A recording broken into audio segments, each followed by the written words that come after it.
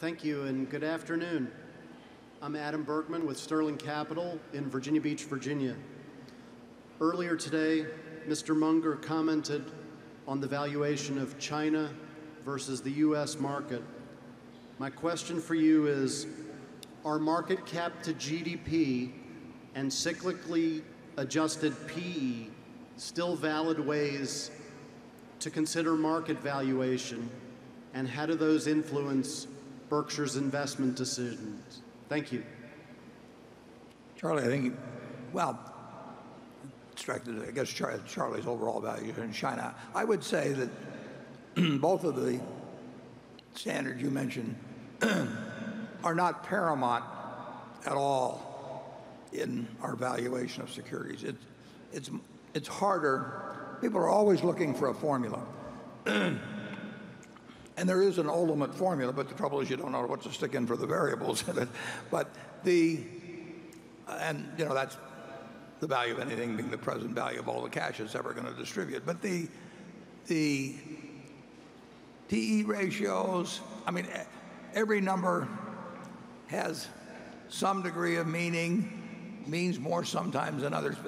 Evaluation of a business is, it's not reducible to any formula where you can actually put in the variables perfectly. And both of the things that you mentioned get bandied around a lot.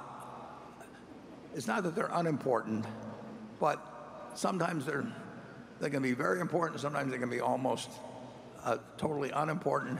It's not quite as simple as having one or two formulas and then saying the market is undervalued or overvalued, or a company is undervalued or overvalued.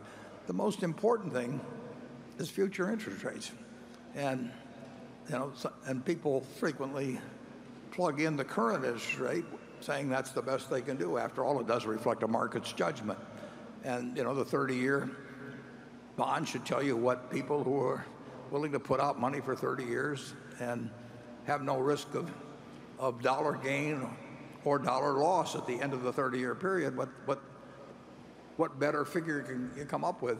I'm not sure I can come up with a better figure, but that doesn't mean I want to use the current figure either. So I would say that I think Charlie's answer will be that he does not come up with China versus the U.S. market based on what you've mentioned as yardsticks. But now, Charlie, you tell him. All I meant was that I said before that the first rule of fishing is to fish where the fish are, is that a good fisherman can find more fish in China if fish is the stock market. That's all I meant. Yeah. I'm going to go back. It's a happier hunting ground. This doesn't really directly relate. I want to go back to one question that was mentioned earlier. I really think if you want to be a good evaluator of businesses, an investor, you really ought to figure out a way, without too much personal damage, to run a lousy business for a while. I think you learn a whole lot more about business by actually struggling with a terrible business for a couple of years than you learn by getting into a very good one where the business itself is so good that you can't mess it up. I don't know whether Charlie has a view on that or not, but it was a big part of our learning experience, and I think a bigger part in the sense than being involved with good businesses was actually being involved in some bad businesses and just seeing how awful it was, how awful it is, and how little you can do about it, and how IQ does not solve the problem, and a whole bunch of things. It's a useful experience, but I wouldn't advise too much of it. Oh, you think so, Charlie? Yeah. It was very useful to us.